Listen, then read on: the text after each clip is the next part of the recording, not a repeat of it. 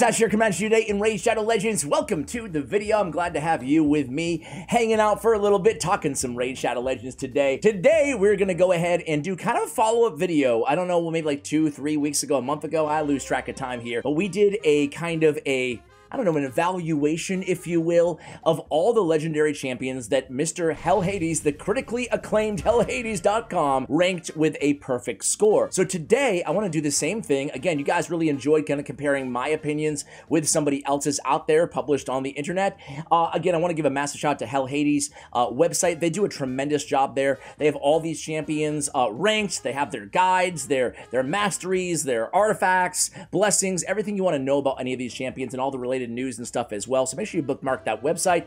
But today I want to go over the 11 champions that he ranks 4.5 or higher, aka like a 90 if you extrapolate the scores, or an A, his A ranked epics in the game. There's only 11 of them. So what I want to do is I want to go through them and I want to tell you guys ahead of time.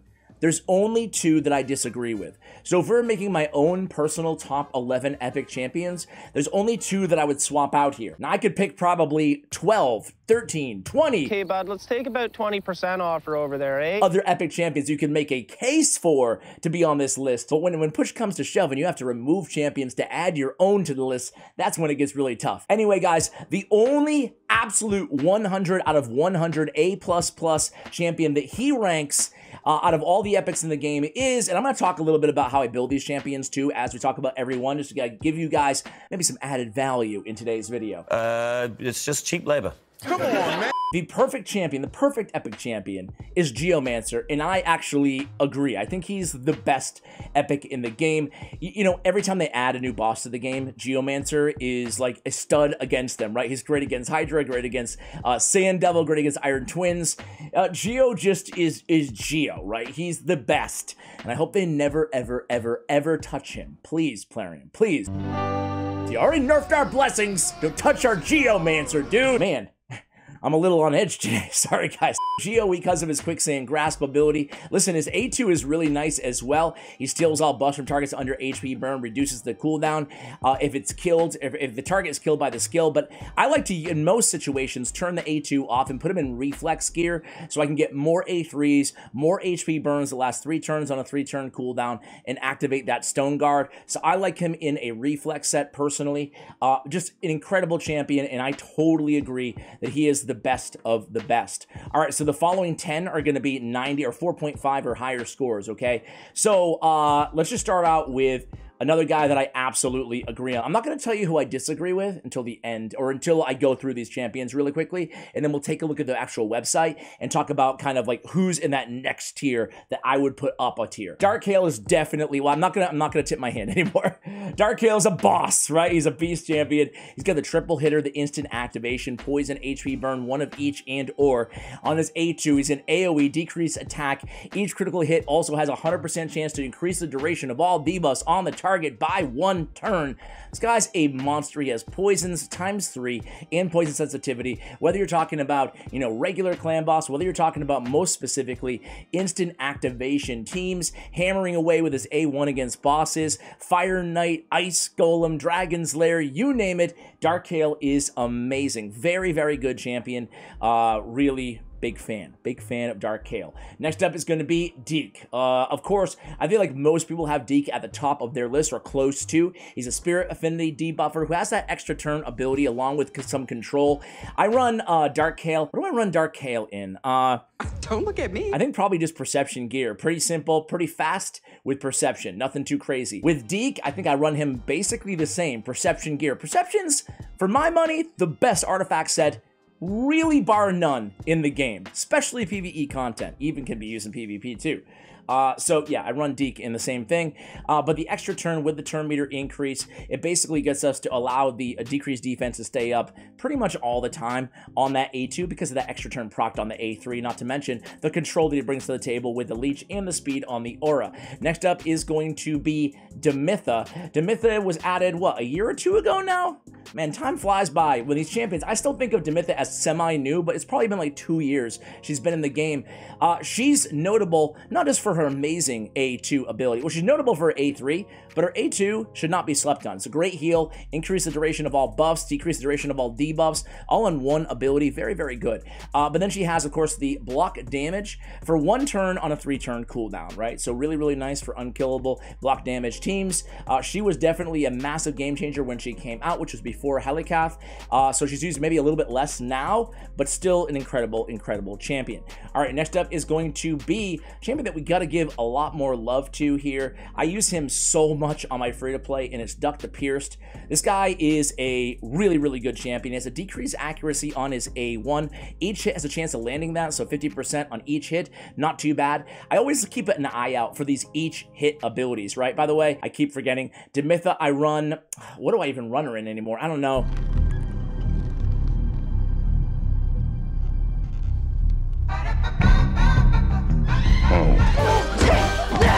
Speed, just speed gear, to be speed tuned, right? That's all I care about. Duck the Pierce, I run in Perception. You guys got it. A lot of accuracy on this champion. He puts out a decent amount of damage. The nice thing about him is he's defense based too, so unlike like Stag Knight, he's a little bit easier to keep alive with the defense. However, I will say he's about 5,000-6,000 HP short of Stag Knight as well, and he's a lot slower, 10 speed slower than Stag Knight. I say all that because he has a very similar ability here on an AoE, decreased attack and decreased defense on the same ability, and then he has a provoke on 2 enemies on his A3, which is a 4-turn cooldown. It can come in handy, but it's not a game changer. The nice thing is he does have an unkillable on himself for 1 turn as well. He also has defense in faction crypts by 31%. So that is Duck the Pierced. Next up is going to be Godseeker Aniri. So if I was going to put any, I'm tipping my hand again here. If I was going to put any champion in the same category as Geomancer, it would probably be Godseeker, maybe a couple others too, but Godseeker's so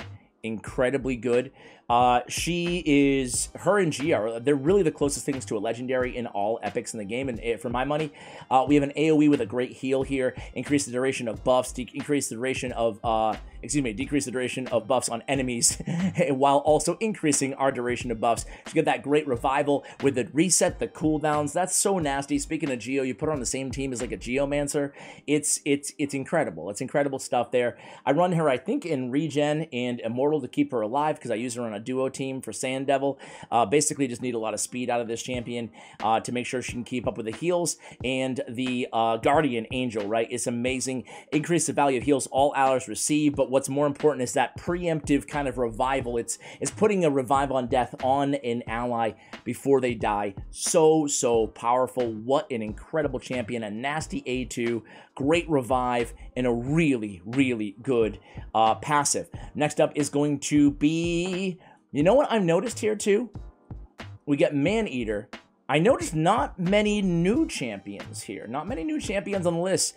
Siphon fully depletes target's turn meter. Decrease attack on everybody, provided it's critical on the A1. And then the Ancient Blood with the unkillable and block debuffs for 2 turns on a 5-turn cooldown. The king of unkillable teams still in this game. It's Maneater, but don't get me wrong. This dude is a beast even outside of just unkillable teams. I actually pulled him in the maxing random champions that I pulled from Random Shards video that I did last week, and he just proved how incredible he is, right? Next up is going to be... No shocker here, it's going to be Seer. It's going to be Seer. I will say, though, the one of mine that I would put in the category, put in the top 11, would actually be a new champion. Actually, I have 2 that I would put in, and I'll talk to you about it in a minute. Excuse me. What am I now? Seer. So we have Karma Burn. Enough said. Enough said. Everything's dead.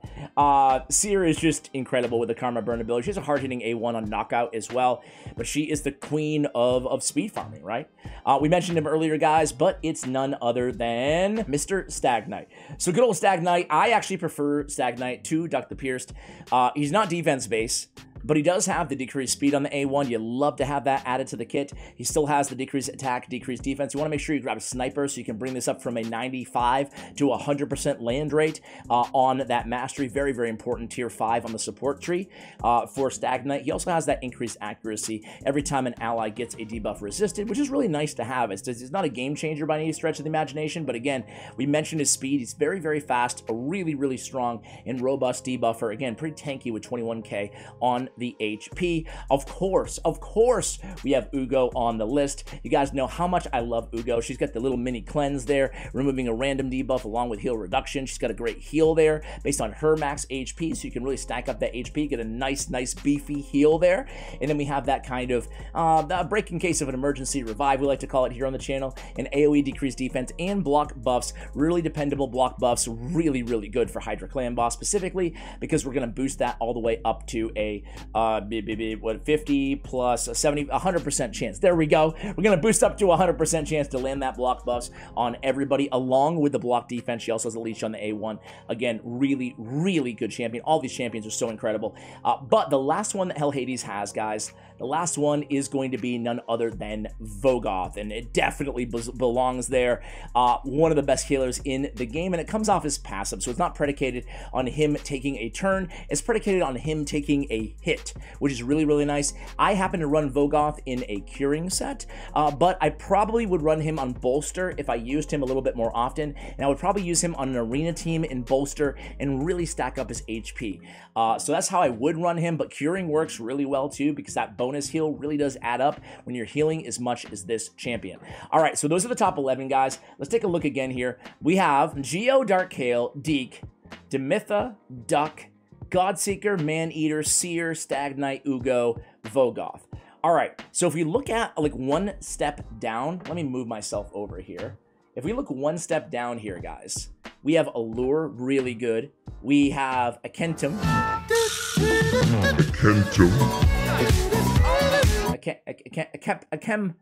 Akemtum. We have Aox, Archmage Helmet, very good. Doom Priest, very good. Farkern the Fat, Fennex. Fodbor, Grush. Fodbor the Bard, very high score for him. I don't know if I agree with that, but not a bad champion. We have Grush, we have Haikatum, we have Hatasu, Husk, Inquisitor, Madame Ceres, Magnar, Mausoleum Mage, Melga, Miscreated, Mordecai, Myaklis, please, can I speak today, guys? Mycilic, Priest Ornn, Myaklic, Aboro, Sylar, Rector Drath, Ryan the Conjurer, Royal Guard, Ruella, Roomkeeper Dazdirk, we have a Skrank, we have Skullcrown, Tayrel, Thylesia, Taragi, Umbral, Urgrim, Venomage, Ursula, and White Dryad, Naya. All right, so here's the deal. I have one of these champions on my top. Who would I take out here? And I have to ask you guys this. Who would you take out? It's tough. I would take out Demitha, only because, again, they added a champion who's probably more widely used in Helicath over her, after her, right? So I still think she's an incredible champion, but I'd probably take her out. And then I take out Duck the Pierced, right? Again, a little bit too slow for me to put like the above some of the other champions that we haven't even spoke about yet. And then I'm actually itching to get 3 now that I read them all out. I'm actually itching to get 3 on the list. Who guys would you take out if you had to take somebody out? After that, for me, it's really difficult to take anybody off this list. But I will tell you the champions that I would personally add. I just did a guide on her, and White Dryad Naya, I'm putting on the freaking list. So her A3, or A1's great, it's an AoE decrease speed, right? And their A3 is fantastic, Ally Protect and the Strength and Weak version, but it's on a 3-turn cooldown, okay? She also has, whenever the champion is healed, heals all ally except this champion at 20% of that heal. It's a nice kind of bonus heal she has built into her passive. But the coolest thing, honestly, about her kit to me is this ability is nasty. It's really nasty. Throughout the duration of a longer battle or a shorter battle, it doesn't really matter. You're just going to be targeting somebody, especially if someone doesn't need a massive heal. It's a big heal, right? It's a cleanse. Heals them by 40% of their max HP, so it's a great cleanse, great heal, single target. But then decrease the cooldown of all the target skills by 2 turns. That's nasty, man. That is so good. It's such an underrated part of her kit to me, or properly rated if you have her and you recognize how good that is. But think about it, she's on the same team with like a Royal Guard or a Husk or a Geomancer or a Ninja. I could just keep going here. A bunch of champions that have one really good ability, you can just keep reducing their ability. Use her in the arena with like a Warlord and you keep reducing his Orcish rituals and then they never get to go. It's really nasty, this Righteous Revival A2 ability. So I'm putting her on my list 100%. The other champion, guys, I've been talking about this dude for so long. I don't know. I don't know why nobody gives him the love he deserves. He wasn't even on the second list, right? And it's Tagore. I'm such a big fan of this dude. He's a new champion. He's really good, right? There's never been like a 10 times for him that I know of, or a guaranteed event. There was not much hubbub around this champion being added to the game, so maybe just no one's talking about him right now, but it's a 2-time hitter with increased defense for 2 turns in the alley, the lowest current HP. The Magic Stick. I got the Magic Stick. Okay, sorry. Not bad A1, right? On the A2, charge, can't. Attacks all enemies, places an increased speed on all allies for 2 turns, and then heals all allies by 15% of this champion's max HP. That's really solid. So we get a nice little heal there, get the AoE attack, and then we have the increased speed on everybody on a 3-turn cooldown. Okay. And then check this out. Rise and Fight.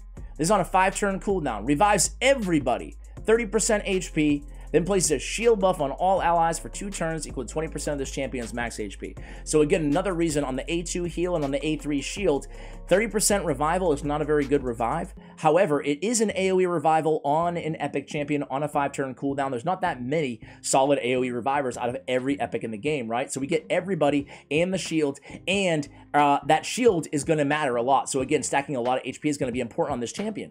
But then Aid the Feeble, his passive. You guys know how much I love damage mitigation on passives. This is a really powerful passive, guys. Decrease the damage received by allies by 50% or less by 10%. So it's a straight up damage mitigator for allies with less than 50% HP, which is when they need the damage mitigation the most. You don't find these types of damage mitigators on passives on epic champions. You just don't find them. You have one here. So Tagore is a reviver, a healer, increased speed, increased defense on the ally with lowest HP, and then the damage mitigation on the passive and HP in all battles by 25% on the aura. I'm just a massive fan, and he's fast. For reviver, 105 base speed. I'm a really big fan of him, and I would put him in. So White Dryad Naya and Tagore, I would put in that category. The other champion that I guess I'll just give an honorable mention, because I don't know who I would take out for him, but Mausoleum Mage. Listen, this guy's an old champion. He's not sexy. No one gets excited about Mausoleum Mage anymore, but he's still so unbelievably good. Decreased speed on the A1. Increased crit rate, increased defense, block debuffs on a 3-turn cooldown on the A2. On the A3, a full cleanse, and then heals by 10% of this champion's max HP, heals more depending on how many buffs were removed from the ally, fills turn meter if 2 or more debuffs removed from that ally. So we have potentially a turn meter fill, a nice heal, and a cleanse, along with increased defense, increased crit rate, block debuffs, and decreased speed. Man, I don't know who I would take out from all that's where it gets to be an issue here. So I'm not sure who I like him better than. He's a lot different than a lot of these champions. Not many support champions on this top list, but I had to give some love to him because I don't know who it would be, but if I had to make my top 11, I'd try to sneak in Mausoleum Mage. Who else, guys? Who else would you put in there? I guess the other 2 champions that, again, I think probably deserve to be there is Allure. She's kind of one-dimensional with this A1, but it's one dimension that nobody else has, right? It's like one of the best control abilities inside the entire game. And then he had them on the next rung down, but Archmage Helmet is really good with crazy base stats, an incredible stun, decent amount of damage, increased speed, crit rate, and crit damage in one ability. Increased crit damage is such an underrated buff. I'll tell you guys that. If we have, I mean, this is obvious, but if we have 300 crit damage on our nuker, we're rocking almost 400 crit damage with this buff on our nuker. That's big extra damage. Not just Archmage Helmet, but don't sleep on increased crit damage. Seriously. All right, guys, especially like on your arena nuker or on your enemy max HP champion. And then, you know, Husk and Royal Guard, I think that you can make a strong argument just because of how good their takedown and despair abilities are. I think you can make an argument they probably belong maybe higher too. But again, if you're only going with 11 spots here, which is the rules that we're following, I would add White Dryad and Tagore. Guys, there it is. Make sure you give Hell Hades some love. If you don't know the website, well, now you do. Go ahead and click on it. Bookmark it's in the description below. And we'll try to do one of those big, long reviewing every epic champions inside the entire game video. Sometimes, hopefully this month, I will reach out to Hades, guys. In the meantime, thank you for watching until the end of the video. I appreciate you guys. And as always, take care, guys.